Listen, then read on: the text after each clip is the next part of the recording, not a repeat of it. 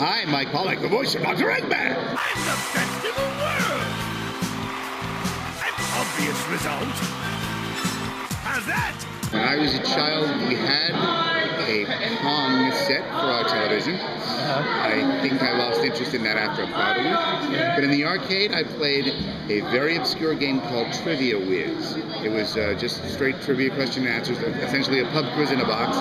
And I played it so often, and there was such a limited amount of questions, I memorized the questions and all their answers, and just got to the top of the leaderboard just from pure rote memory.